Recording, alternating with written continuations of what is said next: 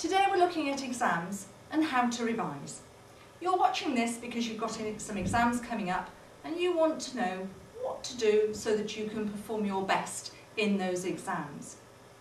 A good place to start is to make sure that you're in the right place mentally. Exams are a part of life. They are something which most people have to go through. And if you can accept that right from the outset, that will help you. So let's go into some more detail about what we do to get ourselves started and what we do in order to cover the work that we're going to need for the exam itself. So how to start? Well, a good way to start is first of all to ditch the word revision because it has negative connotations. We often feel that we're overwhelmed by a lot of really rather boring work. Much better, instead, to use these terms: review, fix. Follow these rules to fix in your mind the information you need to know. Review the work that you have done in your courses throughout the 2 years first. Review again after 10 minutes. Review again after 1 day. And review again after 1 week. Get yourself organised. Reviewing takes time, so plan it carefully. Try to remember there are no shortcuts. Review a lot now and you could easily go up a grade. Do know exactly how much time is available to you over the Easter break and fill in your reviewing plan accordingly. Do not delude yourself that you have done more revision or reviewing than you have. So, plan your time. Do build in a safety net for illness or finding something more difficult than you expected. Do not make the classic error of prioritising early exams, thinking that you'll have more time for later ones. Do keep testing yourself to prove that you do actually know your stuff. And do spread yourself evenly across the day. And remember to take breaks. Do not make the mistake, however, of prioritising breaks over work. Where to revise? You need to create a learning environment. This is a good learning environment. And it's probably where most people will choose to do their revision. Not this though. This is far too chaotic. You can't possibly prepare clearly in an environment like this. You should have a tidy room, something that feels calm and ordered. However, don't make tidying the room an excuse for not doing the work. Also, how you revise in that room. Be comfortable, but not sprawled across your bed. Be warm, but not so warm that you're sleepy. Be away from any distractions. Be well lit. And have fixed start and end times, and stick to them. Now, so you've planned your time and you've found a good place in which to revise. Now you have to think about what you have to do. Well, you should begin with your exam papers, units, the mark schemes and the syllabus. You must know them intimately. You have to know what the examiner expects you to know by the end of the course and use that to structure your revision. Divide your reviewing up by topics based on their requirements. So, do not just say English on your reviewing plan. Say wealth, society and marriage. In this way, your reviewing will be much more specific and much more targeted regarding what the exam requirements are going to be. Be purposeful. Say to yourself, if I am asked this in the exam, what exactly am I going to say? Have a tick list to show your progress. It will motivate you enormously if you really think that you are making headway with your revision. It might sound an odd term to use, but try to be professional in your approach to your studies. Keep a sense of purpose. Bread now, jam later. Yes, you've got to work hard now, but it will be so worth it when those results come out. Have a clear overview of what you need to know. Also, know yourself well. Know if you are an early bird or a night owl and work accordingly. Most importantly, know your learning style and work with it. So, ask yourself, what do I already know? Some of it you will already know quite well. Importantly though, what do I not know? And if I don't know it, how much time do I need to learn it? Then,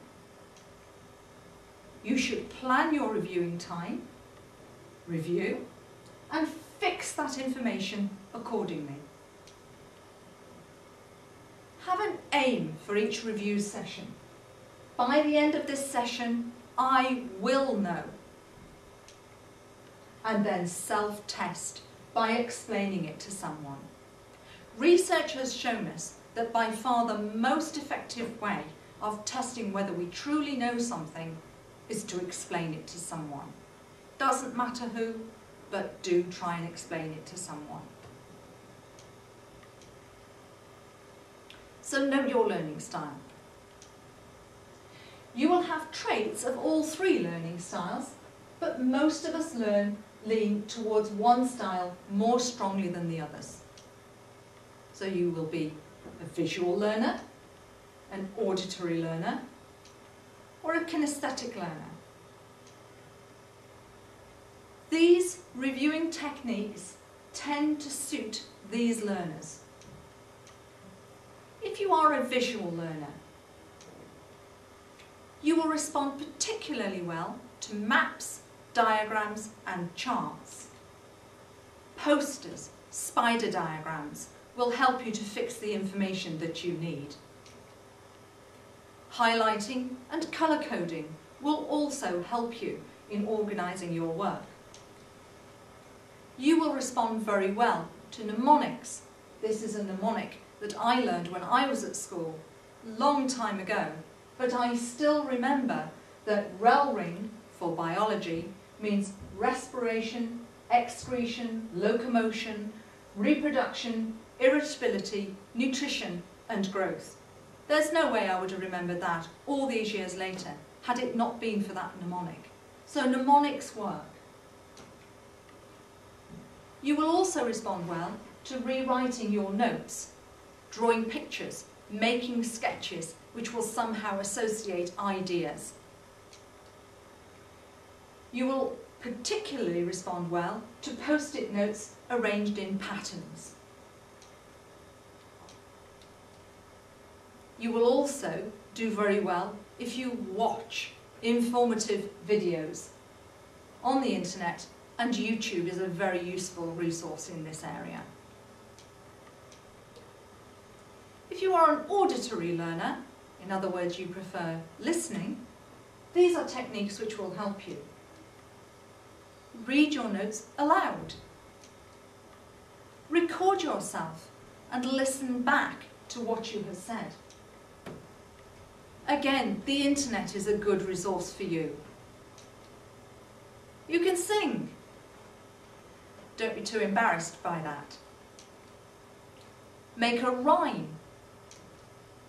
Pace around the room with a pronounced rhythm. Walk and talk. Mnemonics work for you too, but say them aloud. If you are a kinesthetic learner, you are likely to be someone who likes to move. So work with it. Write out your notes. Place post-it notes in patterns around your room and indeed around your house. Move as much as is sensible. Pace, again, in a pronounced rhythm. Walk and talk works for you too. Also, recording yourself, reading your notes will have a positive impact for you. Now, these are some specific learning strategies, ways in which you can review your work and fix it in your mind. Walking and talk, we've just heard about. A timeline. Flow chart, something very simple. Flow chart, something much more involved. Brainstorming. Mind maps, storyboards. Something musical. Interlocking circles. Doodles, colouring. Post-its. Charting your progress. Word games. A clock sequence. Annotation.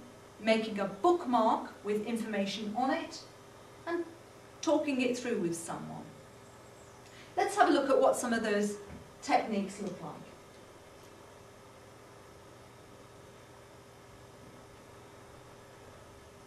So, in this method, walking and talking, you use different rooms in the house to represent different aspects of your revision. You learn those ideas as you walk around the room or the house. Do it a lot and you will fix those ideas.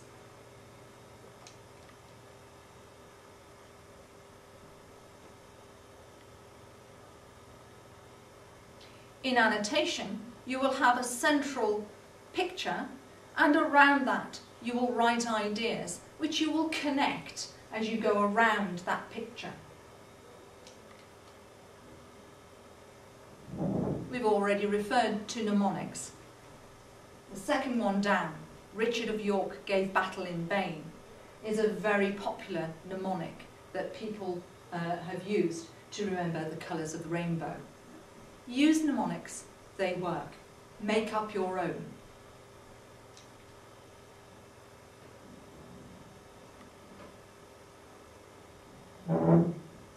This is the theme of interlocking circles. So you can place information in each individual circle and link them together to see how they all interact with each other.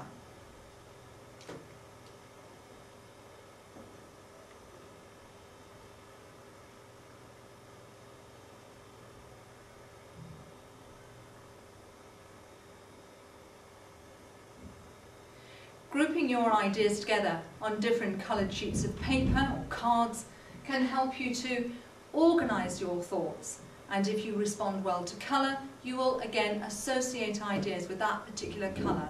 In the exam, that can be very useful for you.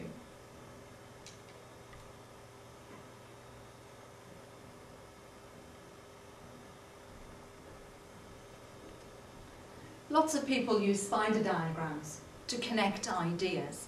Again, it's a very visual way of fixing ideas and their relationship with each other.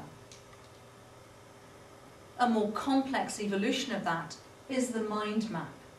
Here is an example of one, but do be very careful that you don't make your mind map too involved so that there's too much information on it for you to absorb. But that connection of ideas is what you're aiming for, so that in the exam you have something in your mind that you can follow right through to a really full and sustained answer.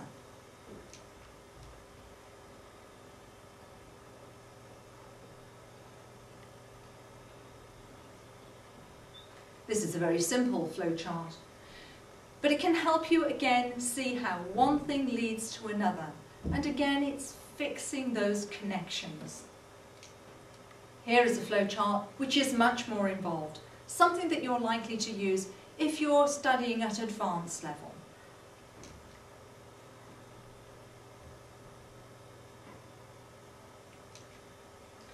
Making a timeline so that you can see the sequence of events will also help you, particularly if knowing the sequence of events is something that your subject specifically requires, something like history, for example. So we've said a lot about fixing those ideas by association. The idea of learning everything is overwhelming, so don't picture it like that. Divide your learning up and then find ways to remember topics, find ways which work for you. So houses are one model, and we've already seen that. Another model might be to try to remember a journey that you know particularly well. Think about places along that journey and associate them with aspects of a particular subject. Look on the internet. It's full of ideas about how you can find a way of reviewing your work which is going to work for you. However, don't squander time browsing on the internet looking for the perfect solution. You are at the core of your success. However, mix your learning style, your learning methods. No one is 100% one learning style. Mixing prevents boredom and it can underpin other learning. And in all cases, test yourself frequently. That is the only way you will know whether or not you know your material.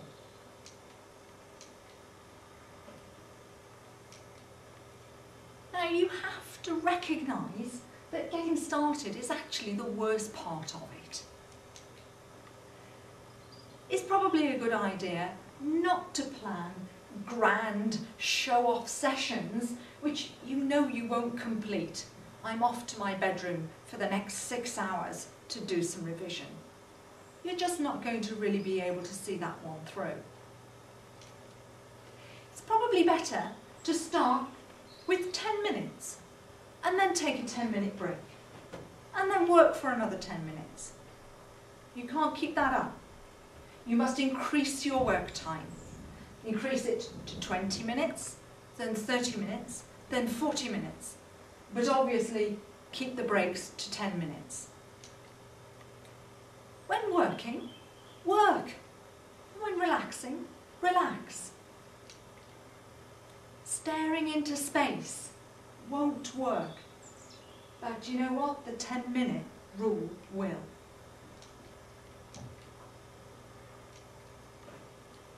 Now, it's important that you have the right equipment.